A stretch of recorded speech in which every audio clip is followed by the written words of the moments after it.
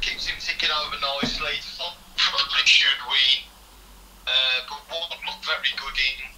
And yeah, he keeps him happy, at least with the pay-per-view money, and it's still a relevant win, so we can continue to call out Wilder.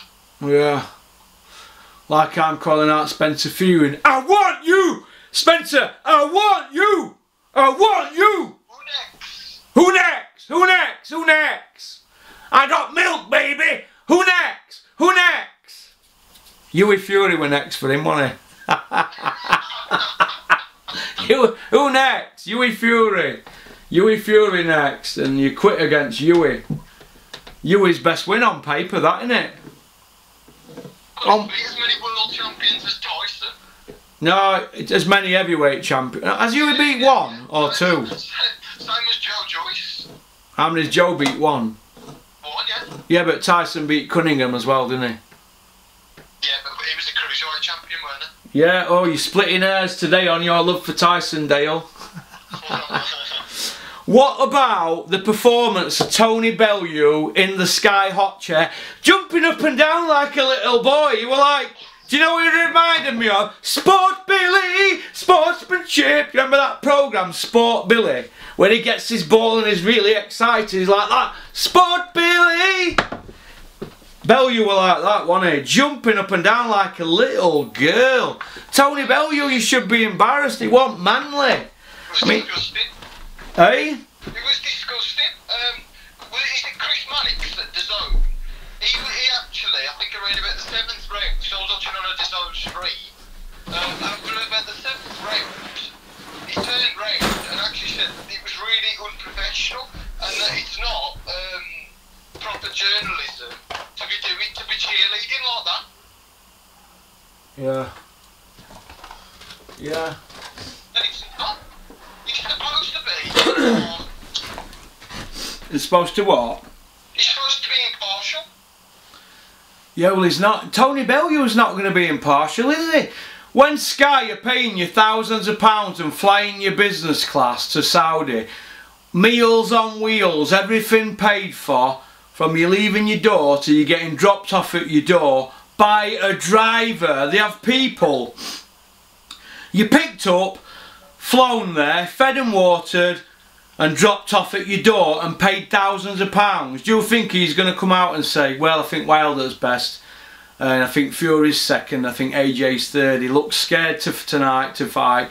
He looks scared to throw a punch. But what they've done, you've gone from a fighter looking scared. I mean, that last 30 seconds was embarrassing, wasn't it? He's gone from a fighter being scared to death. They've spun it into a masterclass like Ali. Shades of Ali! Shades of Ali! Oh, no, no, no, no! Shades of Ali! Oh, my God! Yeah, he fucking stuck the place out, didn't he, really? Stinkinator! He was the Stinkinator. 2 seconds. Shout out to Gary from Worksop. Thank you very much for the Hugo Boss aftershave. Keep following and don't forget to share this video, Gary. But yeah, getting back to what I was on about there with the Tony Bellew. I mean, look, it was embarrassing, wasn't it? I can't even bring myself to watch Adam Smith's interviews. Bean! Runner bean! Coulda been, shoulda been, never been, magic bean! I can't even bear myself to watch Adam Smith's interviews. Big box bastard bean. Big what? Big box bastard bean. I know, yeah. Listen, mate. Bean should be embarrassed. Right? Do you know what Sky Sports needs, right? This is what Sky Sports needs. All the lot of them need sacking. Every single one of them needs sacking except Carl Froch. And Andy Scott. All the rest of them, I want them gone. I want Jamie Moore, Ryan Rhodes, I want Josh Whale there. I want Dave Allen on there because he's not going to gut at script, is he? Do you know what I mean? And why not? He's good enough to get his brains punched in by Luis Ortiz when Joshua won't fight him. So I want Dave Allen as a pundit, because he's bound to say something controversial. I want them all gone. I want Nelson. I want you gone, Nelson. You're gone. You need to give somebody else a chance. Go ride your horses or do something constructive with your life. Get fucking Bunsey on there. Steve Bunce, yeah, from Tamworth. We want Steve Bunce on. Who else do we want on? Do you remember when Bunsey said at the Frampton fight, and he said, "Oh, he's found naked in the back of a van, shot dead." Yeah. Yeah, well, that were true though, wasn't it? You mean that he shouldn't have said it on telly though? There's no need to say live on air, was He got hammered for that, didn't he? He kept going into further detail, didn't he? He was like, yeah, he was found naked in the back of a van. Yeah, because that's bad enough. Shot dead, naked. Yeah, he's Steve Bunce is... He's not tactful, is he? But he wears his heart on his sleeve, doesn't he, Buncey? And he loves a night out as well. So I'm a big Steve Bunce fan. He actually rung me up and said, "I'm going to a film premiere, Porky. Do you want to come with me and Jackie?" I said, "Yeah, all right." I went and met him, and he took me to a film premiere of a film that he were in, and he had a part in the film. And at the back of the cinema, it was a private screening, and they had like an after party thing, you know, like not cheese and biscuit, vol au vents and all that. It was quite nice actually. It was called Journeyman, and is it Paddy Constantine? It's called Journeyman. It's a really good film. And after the film finished, it's got a really tragic ending. After the film finished, it went really quiet for about 5-6 seconds, but it sounded like a long time. I stood up. I was the first one to stand up. I started clapping like that, and then everybody stood up after that. And somebody who were with Brendan Ingle, a white-haired guy, I think it was that Carl, is it? He's got a Peugeot dealership. He's always with Kelbrook and them in their corner. He said to me, "Well done, standing up like that." Because everybody, he just didn't know what to do after it filmed. Nobody knew what to do. A main actor were there who were in it, and I stood up and I clapped. So if you want to watch a good film, I think you might be able to get it on YouTube. It's called Journeyman, and it's called Paddy Summit's in it, and Steve Bunce plays himself in the film. It's a really, really good film. And I think, and don't get me wrong, but I think the reason all the Ingle lot were there, Junior Witter, Dominic Ingle, Johnny Nelson, they were all there, Brendan Ingle, I think the reason they were all there is because he'd trained at the Ingle gym, I think, for the fight. Kid Galahad, he were there. But it were a really, really good film. And as I was walking out, because I were at I were at the front, as I'm walking out, Johnny Nelson's there, and he couldn't get out of my eye line. And I stared him straight out. And do you know what, mate? He didn't want the porky smoke. Did you, Nelson? He didn't fancy the porky smoke.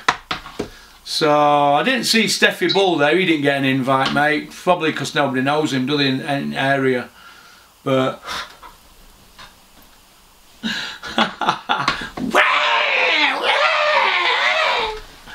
but other than that, I'm alright. How are you, Dale? Anyway, you still going with that hot chick? You've got an house, haven't you, now, with her? Yeah, having a bit of a nightmare with the old mortgage side of things. You're not having a nightmare waking up next to her every morning, mate, though, are you? It's stressful. You're not having a nightmare waking up next to her in the morning, are you, mate? You're punching way above your weight. It's like you're Eric Oetting and you're fighting Manny Pacquiao. Thanks, mate. You lucky sod, mate, eh? I bet when she goes out at night with her mates, I bet you're sweating, aren't you, Dale? Now, you're at home, aren't you, on watching Sky or surfing on your YouTube channels for boxing podcasts. They're the ones you've got to be weary of, you know, Dale. You know, when you go out with a hot chick, they don't want to be sat at home listening to boxing podcasts at night, so you've got to get a balance. Do you know what I mean? You've got to get a balance, mate. She ain't got a car, your lass, has she? Yeah, she has. Oh, be careful, Dale. They've got a car, you know. It's careful, they can get about, you know. I'm only pulling your leg. So what next for Joshua then? What next, Dale? It's going to 100% pull left. 100% pull left, yeah? Yeah, he's a soft touch. He's in his 40th year. job. It'll be a nice easy sell because it'll be the homecoming, so it'll do boys regardless. So you think that They'll probably put it on in London at the end of the football season, so it'll be like the last week of May, the day before the just Champions League? They pull the pitches up, don't they? And then they start relaying them again in like June, July. So they have that like 6-week window where they can get stadium fights on, don't they? So it'll probably be at the London Stadium when the Spurs Stadium, or rather. It'll be at the Spurs Stadium and it'll be Pulev. Well, this is what I think is going to happen. Eh? Last week of May, just before the Euros start as well, so just before the football starts, the Euros in June, they'll get it on there, won't they? Because they won't want to go up against the football, will they? Because they'll think that, it might not do half as many, well, you still do boys, but they want to maximise every penny out of it now, don't they? So business sense tells you it'll be the last week of May at Tottenham Stadium against Pulev. Well, this is what I think. I think it's going to be Pulev, because if you're this is what you have to do, right? This is what I've always learned. Whenever I come out with stuff like this, the first thing Dennis always says, right? Because he always backs Eddie Hearn, doesn't he? Dennis is an Eddie Hearn fan. He's a Bellew fan. All them people that I'm not a fan of, Dennis is a fan of. He'll say, listen, you've got to put your promoter's hat on and look at it from like this. Who is the hardest mandatory for Joshua out of Usyk or Pulev? Pulev's going to be in his 40th year. Usyk's Joshua's age. So it's going to be a man, what, 8 to 10 year, 8, 9, 10 year younger, with a gold medal from heavyweight Olympics, same year as Joshua, that he won the super heavyweight gold. And he's won the WBSS, he's undefeated, he iced Bellew, he's just ran through that tournament and dealt with everybody. Do they fight him, a technician southpaw, who beat Baturbia as well in amateurs, or do they fight Pulev, the Boomtown Rat? Who does he fight? Pulev's the easier one, so he lets the WBO belt go, but in letting it go, it's going to go to two matchroom fighters, either Usyk against he'll try and get a matchroom fighter in for that. Now Frank Warren, the only person he's got that can upset the apple cart with the WBO is Daniel Dubois, but they're not going to risk Dubois with a technician, are they? Southpaw as well. Exactly. So they'll keep the belt in matchroom, or if Usyk can fight somebody else and it's not a matchroom fighter, Eddie Hearn will try his best to get options on that fighter. But Frank Warren's also going to be trying to do the same thing, because he wants a slice at pie as well, you know.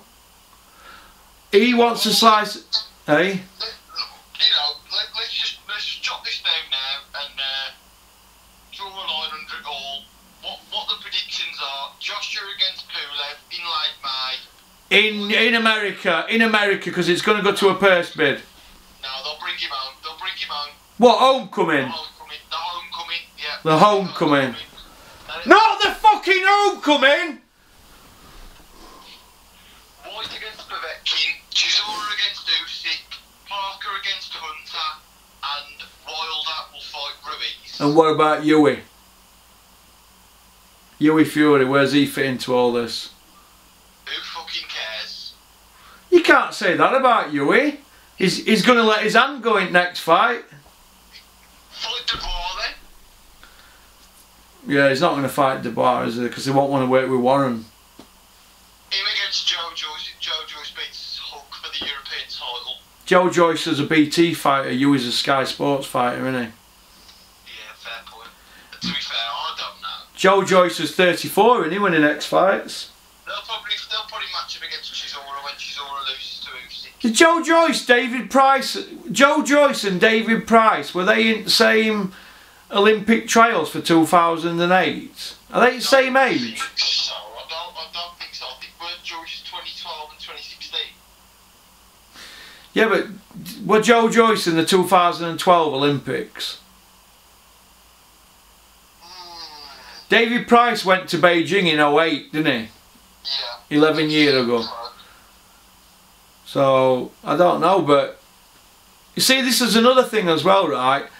The Olympics is next summer, isn't it? Yeah. Do you know that Fraser Clark?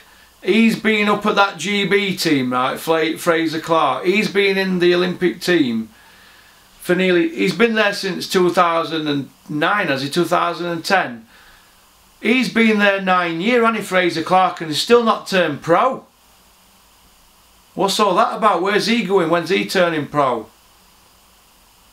Who knows? I mean, he's had offers and that, but I want to see him turn pro because I think his story is quite interesting. How he works for Clifton Mitchell as a security guy on Eddie Earn's shows and blah blah blah. Oh, he used to do. But I want to see him. He's got medals. He's a decorated amateur. I want to follow him. I want somebody different to follow who's a heavyweight, not Joshua, not Joyce. And I don't. To be honest with you, I think I'll watch Hughie Fury's fights, but I'm not gonna watch them as intently now as I should have done because even though I know him and his dad well, I think it's sort of run its course now, hasn't he, Hughie? Does that sound harsh? Do you think Hughie's missed the boat? Bad turnings at wrong time? I don't know, because I just think that obviously if he'd have won the Pulev fight, he'd have got Joshua. Yeah, but he should have pulled out of the Pulev fight. Dennis could have sorted it. Yeah, well, so what? You don't go into a fight if you're not 100% of that magnitude. And even if he'd have beat Pulev, he still wouldn't have got the fight with Joshua because look at all the traffic in front of that. I mean, Hughie Fury fought in September 2018 against Pulev. Now the Pulev fight's not going to come round now until June, so it would have took him 21 months anyway. So Hughie could have slipped on a banana skin in that time, couldn't it? So I believe all these people, right, trying to map out their careers around mandatories in, oh, I'm going to have a mandatory in about 13 months. Dillian White's talking about mandatory in April 2021. We're still in 2019. So what does that mean that Dillian White's saying, I'm going to fight Wilder in Easter 2021? Well, what, 2 years later? You can't do that. You've got to take each fight as it comes. Hey? I agree, mate, I agree, and I think we've pretty much nailed it anyway, covered all bases, so good to chat, mate, anyway, and have a good catch up on that. Yeah, I've enjoyed it, mate. I just want to finish off on what you felt about the show as a whole. What would you give it out of 10 as a paying customer paying 25 quid? A 3. A 3 out of 10. What do you think to Joshua's performance? Was it a masterclass? No, I don't think so. I think it was a fight very low on confidence, not looking to engage at any point, and he just went in there against the Michelin man and just tippy-tappied around on his bike. What do you think to the last 30 seconds of round 12? Absolutely embarrassing. It was, wasn't it? He was frightened True to it. warriors, going back, true warriors, even fighters that know when they've got the job done, have gone in there and stuck it all on the line. Look at Froch against Klesner in the second fight. Froch knew he'd got that fight in the bag. Yeah. He was still going for that knockout. You know that, don't you? Team Froch. Well, I'm not Carl Froch's biggest fan. I know. But I'll recognise a fighter who's earned his stripes and has earned the respect of the hardcore fans. Do you think that Anthony Joshua's confidence has shot to bits? 100%. Do you think they will fight Wilder?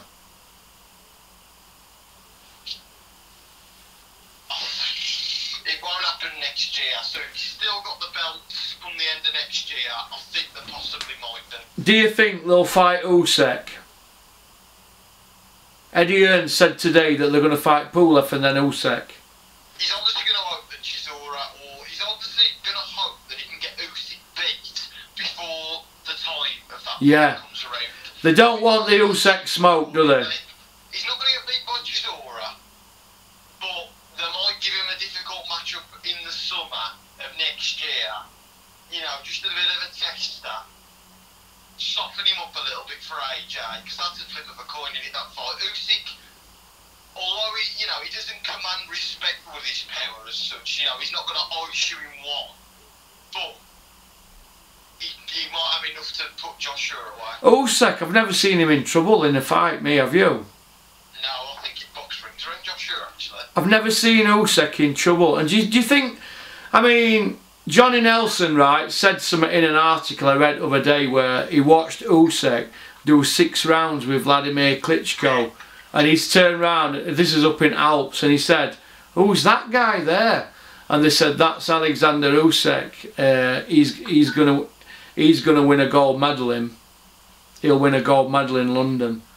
And that were ages ago. Now, can you imagine how much better he's come on since? Do you know what I mean? He's a southpaw as well, he's a technician, and listen, when you're at that level, you can punch. You might not be an Iceman like Wilder, but we can't keep comparing people's power to Wilder. Luis Ortiz is an older version of Usyk, and Joshua didn't want to go near him. And he's 9 years older than Usyk, Ortiz. So if Joshua don't want the Ortiz smoke, he's definitely not going to want Usyk. Now everybody kept saying Usyk and Joshua is going to be a massive fight in pros, because one had an heavyweight gold and one had a super heavyweight gold from the same Olympics. And Joshua even went to watch his fights in Olympics, because he said he remembers Usyk going into the calves and that around where the place were, and he were always with Lomachenko. Do you know what I mean? And he's in that bracket, isn't he, Usyk? With Lomachenko. Oh, they're class. Hey? They're class. Yeah, and is Lomachenko a southpaw as well? Lomachenko's anything he fucking wants to be. Yeah, I know, yeah. If Lomachenko wants to be an heavyweight, he'd beat Joshua, wouldn't he? So, but other than that, I'm all right. Is there anything that you want to finish off on, Dale, before I let you go play with your honey? No, mate, no. I've just been on my phone anyway now, so. All right then. Well, listen. Keep in touch, Dale, and this will be up tomorrow at 6 o'clock. Top man. We've got time to promote it then, haven't we? So, all right, mate. Well, listen. It's been great talking to you, and I'll speak to you soon. And all the best to you and your family, my friend. And you, mate. You take care, pal. Bye. That was Dale Nichols, my good friend from the Black Country.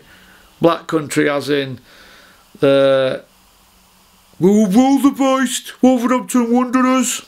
He's a Wolverhampton Wanderers fan. I didn't mean that as in the Black Country where there's a lot of black people there, because people tend to turn everything into PC, don't they? Political correctness and blah de blah. But oh, I've got a missed call from me mate Paul in Leeds. Hope you're alright, Paul. I'll call you back in a bit. Oh, here we are. 2 seconds. Oh,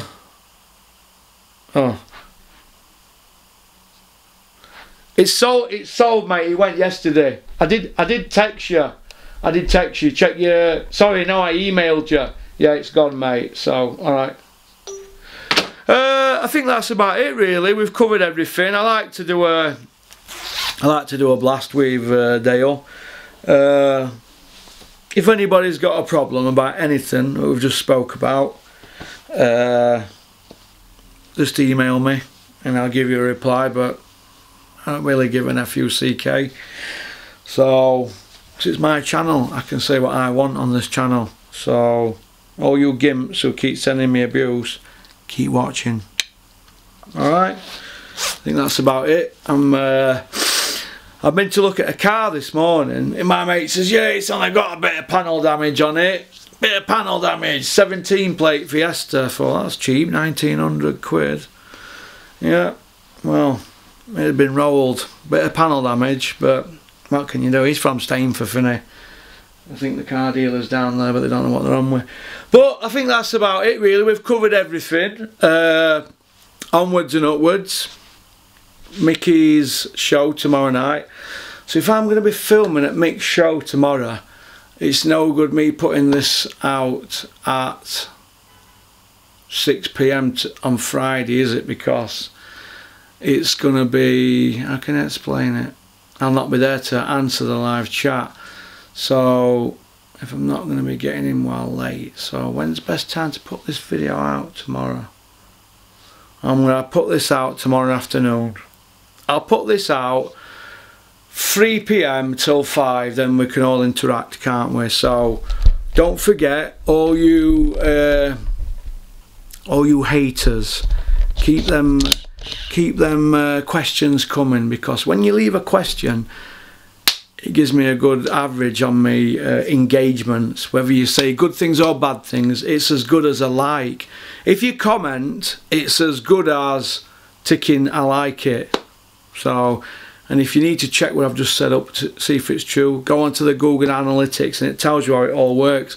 So keep them comments coming. I didn't know this till yesterday, but keep them coming. As many bad as you can. It just makes me look better, and YouTube get the channel out there, because the channel's growing, isn't it? We started with 0 followers and we've got 2,400 now, 2.4k. Alright, so keep on trucking, keep supporting boxing. Shout out to AJ Hobson at Innovation Alloys, and shout out to Kevin Hall at South Yorkshire Packaging Services. Our 2 backers, they're backing the channel.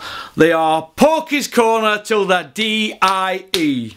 Alright, so peace out. I'm now going to go out in my Merc and I'm going to cruise. I'm going to have some lunch, alright? Peace out.